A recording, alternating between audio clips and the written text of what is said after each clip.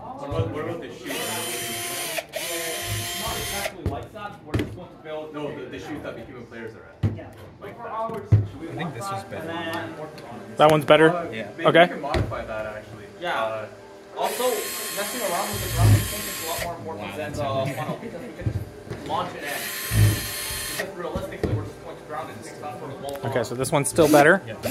They're dealing with pitfall and ground intake. We just care about the other. Yeah, I know. That's why I'm saying. That's why I'm saying we don't build the shoes. It's not worth the time right now.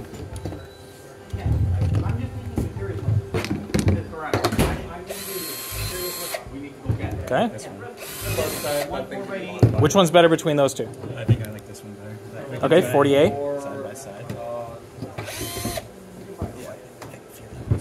40A so far is the best one.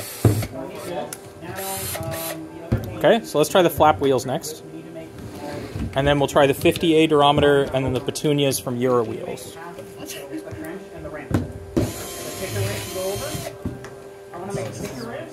Yeah, that drill, Thomas. This drill? Yep. This has a hex. Yep. There's an adapter in the bin as well. Okay, that seemed to work actually really well. Yeah. This one's good, yeah. I think you use that as an indexer. Or an intake. Like that seems really good as an to be really good. Yeah.